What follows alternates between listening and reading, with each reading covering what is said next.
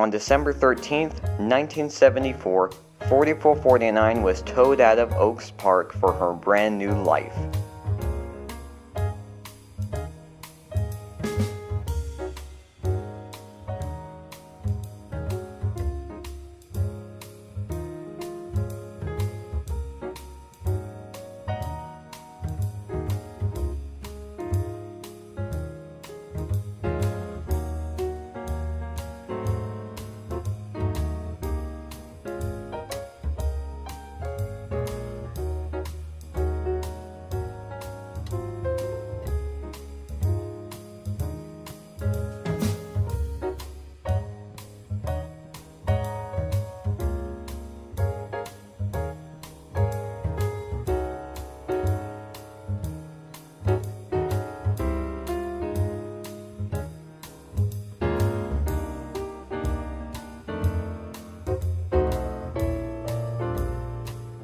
She was subsequently taken to the Burlington Northern Hoyt Street Roundhouse in Portland. For the next 3.5 months, the locomotive was inspected and rebuilt by Ross Rowland and his team.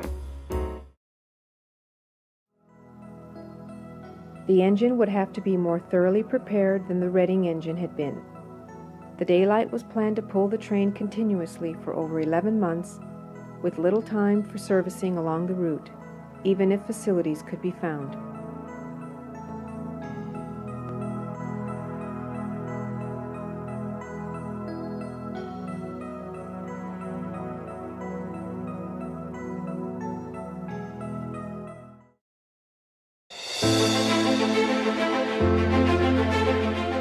After many months of work by Ross Rowland and his team, Southern Pacific 4449 was fully restored and ready for operation in a brand new red, white, and blue scheme to match the consist of the American Freedom Train.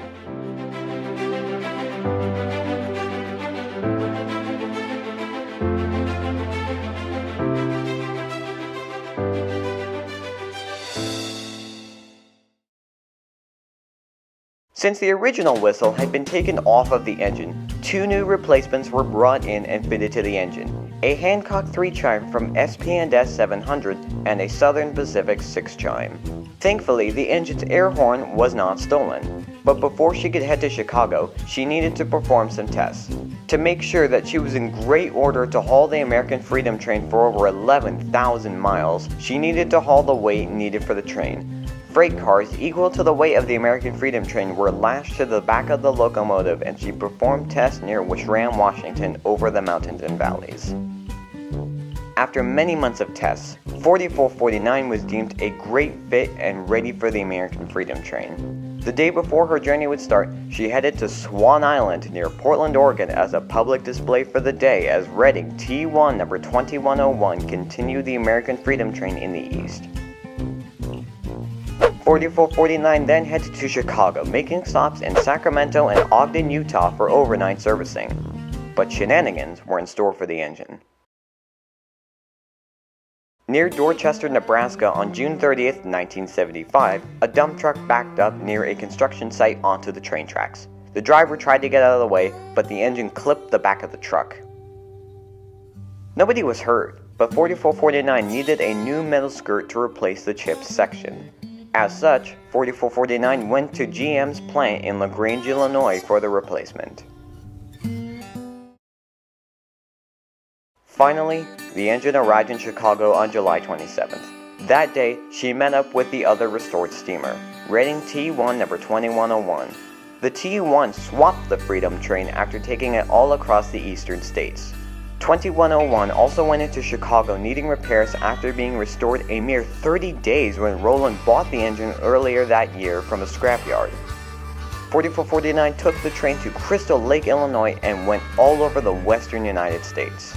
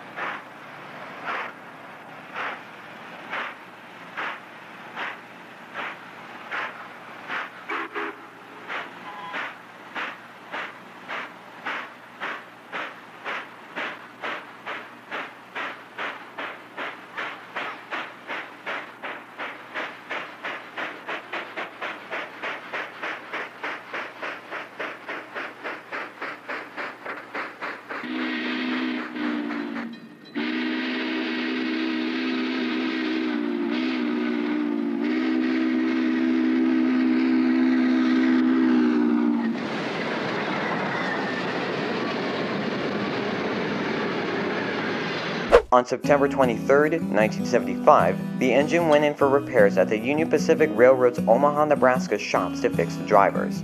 This caused the engine to miss dates in Colorado, Wyoming, and Montana, with Burlington Northern diesels used for the dates. After that, 4449 took off for the Pacific Northwest.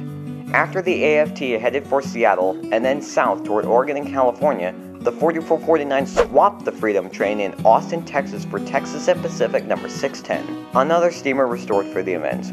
610 was restored by a good friend of Roland, David Pearson. 4449 headed to the Southern Railway shops in Irondale, Alabama before getting the train back from Texas and Pacific 610 in Dallas.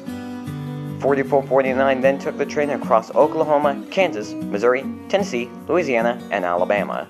She swapped the train again in Birmingham as 2101 took the train. By late summer of 1976, the majority of the hype for the American Freedom train was burning out, but the show had to go on as the 4449 was about to finish in the eastern United States.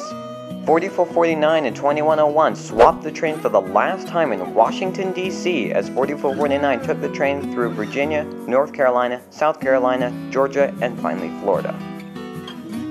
On December 31st, 1976, 4449 made her last stop in Miami, Florida.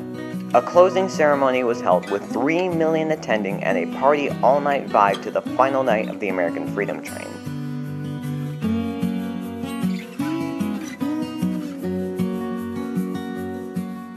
By the morning of 1977, the end came and went and the AFT was complete.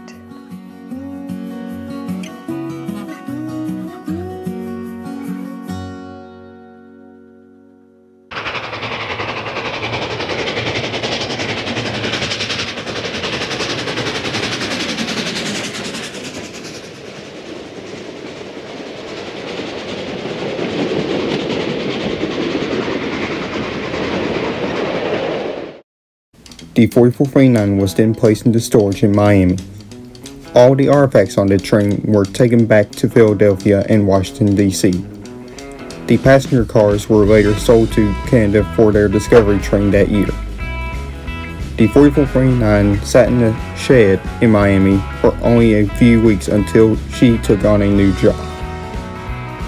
Amtrak, formed on May 1st, 1971, created a special train called the Amtrak Transcontinental Steam Excursion, with 4449 being the main locomotive to haul the train from Miami along the Sunset Route and up to Portland, Oregon to her home. The original plan was to take the train north towards Colorado, Utah, and Nevada, but the opportunity to go along the California coast with more people attending proved too much to pass on. As such, the route went all along the same Sunset Route and turned north toward Los Angeles and up along the coast before going inland in the Sacramento River Valley and Mount Shasta through the Cascades before ending in Portland. The event was a spin-off to the American Freedom Train to promote the railroad, but also to get 4449 back to Portland, Oregon, as she was due for repairs after traveling across the United States for 2 years. Shortly after, 4449 was steamed up once again in Miami and took charge of the journey from Miami on January 14, 1977.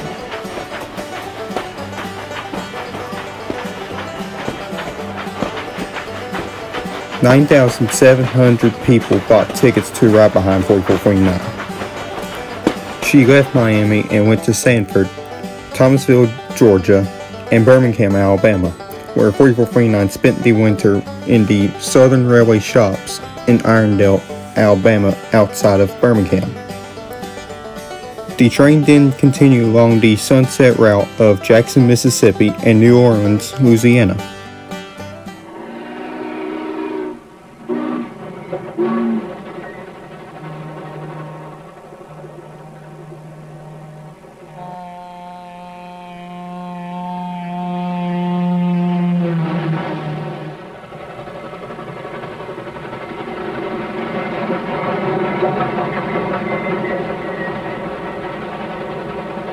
For the rest of 1977, the engine ran along the southwest, making stops in New Mexico, Arizona, Texas, and Southern California before heading north toward Sacramento and Redding, stopping in San Luis Obispo, Oakland, Dunsmuir, and Eugene.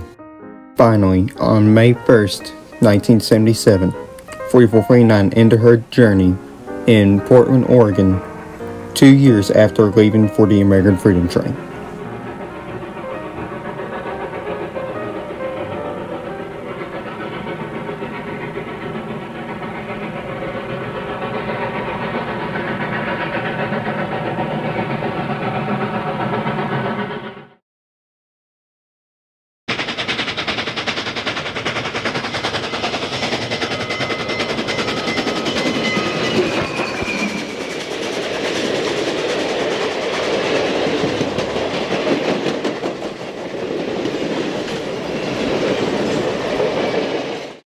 After the engine sat at Portland Union Station overnight, the locomotive did not go back to the Hoyt Street Roundhouse. Instead, Brooklyn Roundhouse, owned by the Southern Pacific Railroad, was used to store the 4449. The railroad leased the roundhouse to the now formed Friends of 4449. The engine and the group had a temporary but long-term home. 4449 was due for some major repairs because of the mileage that she had accumulated over the US from 1975 to 1977. For the rest of the 1970s, 4449 was dormant. However, in 1981, 4449 awoke from her slumber and she was fired up for a very special event. The California State Railroad Museum in Old Sacramento was fully constructed after years of planning and proposals to the state. Several steam locomotives were slated to come for the opening of this brand new museum in Old Sacramento.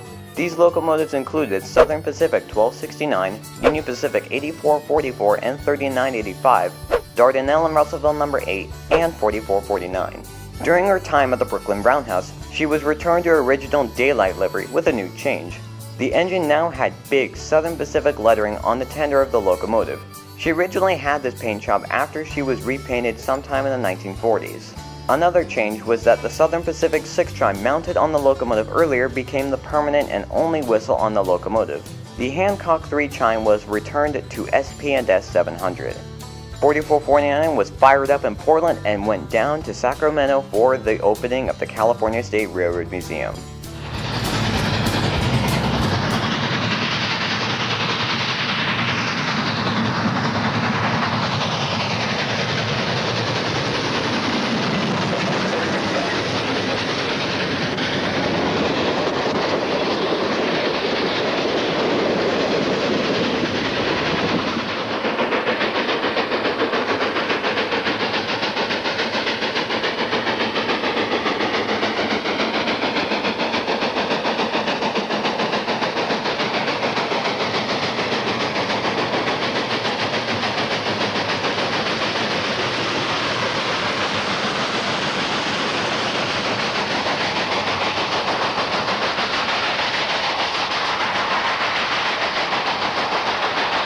From May 2nd to May 10th, the party rang loud and clear with thousands traveling to Sacramento for the celebration.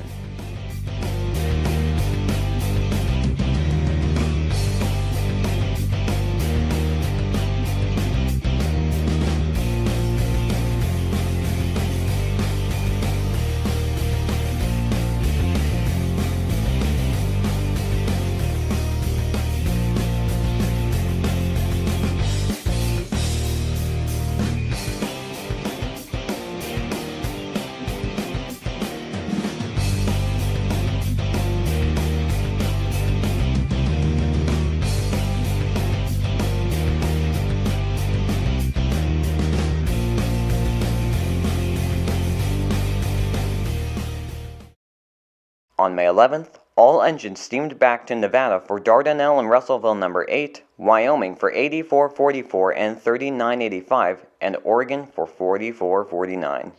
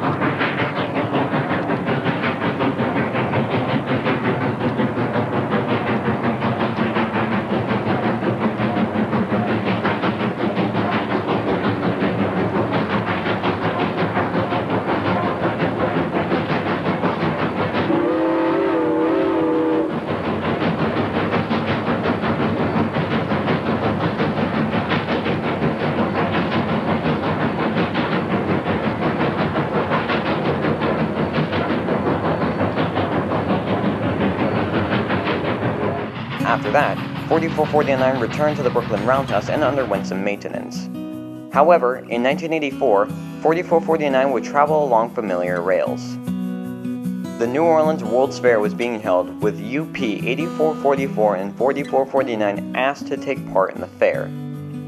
8444 came from Cheyenne down south, and 4449 followed the Cascades route in Northern California and Southern Oregon down through Sacramento, inland to Fresno and Bakersfield before turning in Southern California and heading on the Sunset route through Arizona, New Mexico, Texas, and Louisiana.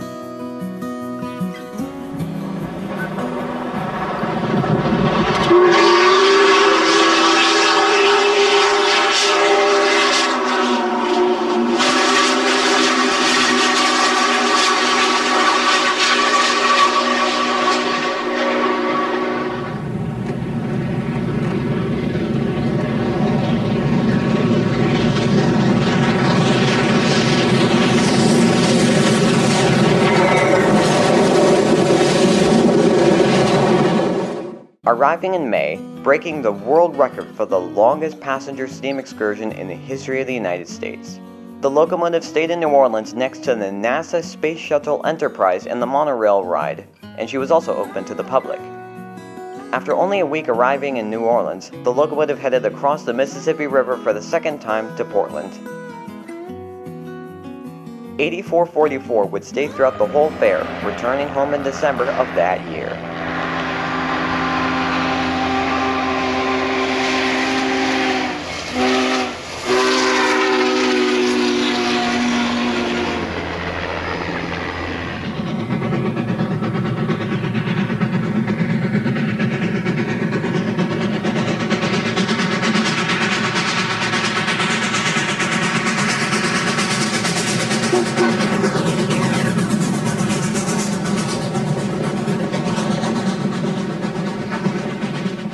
Two years later, in 1986, preparations were being made to the 4449. This was in anticipation for her first time on the big screen. In March, the Disney Studios in Los Angeles reached an agreement with the city of Portland to use the daylight in a major motion picture. This required servicing the engine and preparing a special train for a trip to Hollywood. Walt Disney was filming Tough Guys featuring Kirk Douglas and Burt Lancaster. The premise of the movie is about two criminals who want to rob the same train that they tried last time and got 30 years in jail. The two were getting old and they wanted to try one more time and escape to Mexico in the process. The 4449 was the lucky engine to be picked in the movie, and the train in the movie was christened as the Gold Coast Flyer, run in the movie by the Southern Pacific Railroad. What's that? Souvenir. The 4449 was chosen for the effect of luxury. Disney had previously looked at Union Pacific 8444 to run the train with a matching set of Union Pacific passenger cars. Unfortunately, the logistics of trying to get 8444 from Cheyenne to Los Angeles proved a little too hard. Eventually, Disney found 4449 and chose the locomotive to be in the movie.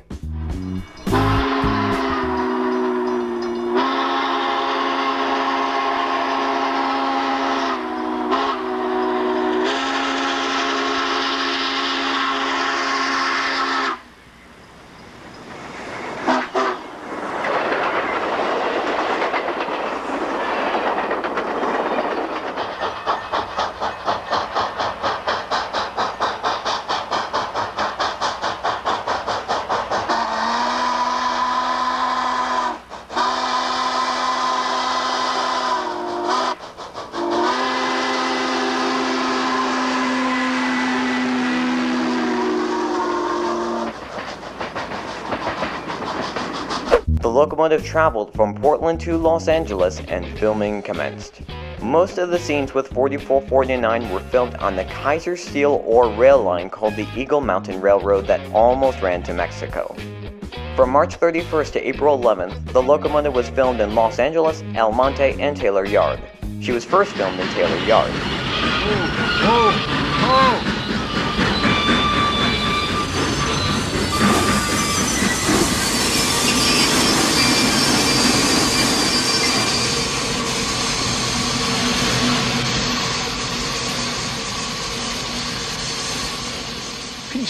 week.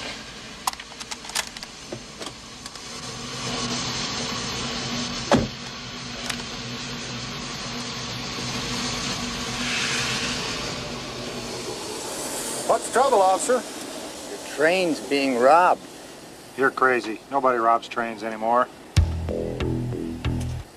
I'd say you've been misinformed. At the end, she was filmed for the iconic chase scene at the Eagle Mountain Railroad.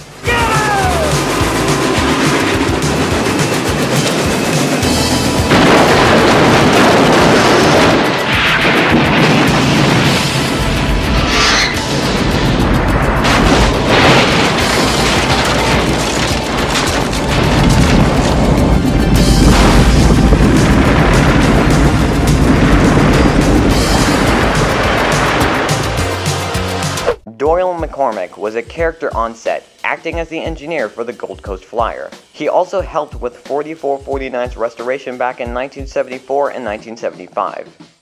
After filming, 4449 left SoCal and went north to Portland.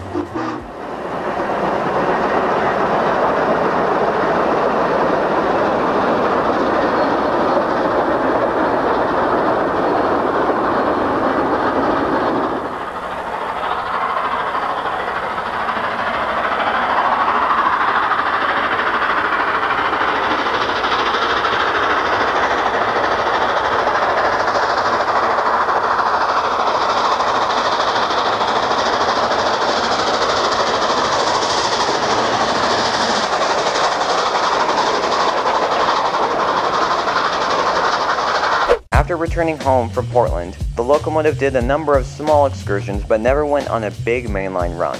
However, in 1989, she headed back to SoCal for the second time for a big celebration. Los Angeles Union Station near downtown Los Angeles was turning 50 years old, serving the Union Pacific, Southern Pacific, and Santa Fe when they previously operated their passenger trains at that same station. UP 8444 and 4449 were invited to celebrate the occasion.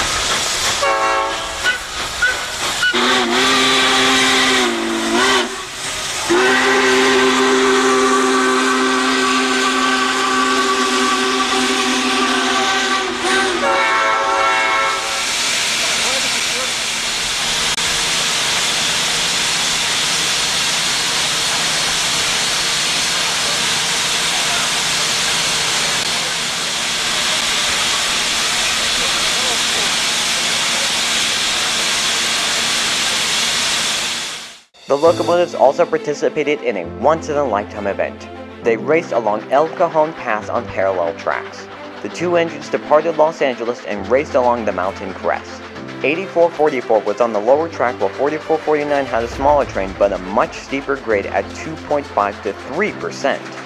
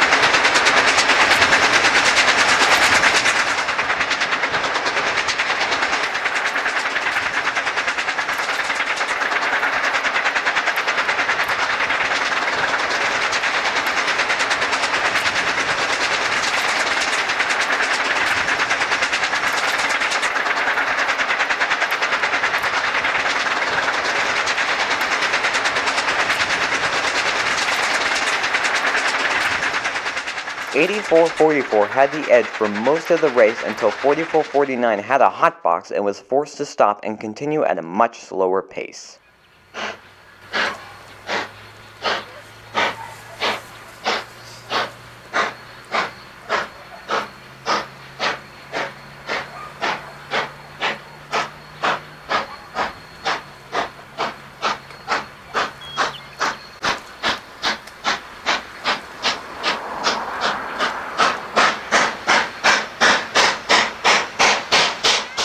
The whole event was captured on video and was one of 4449's most memorable moments.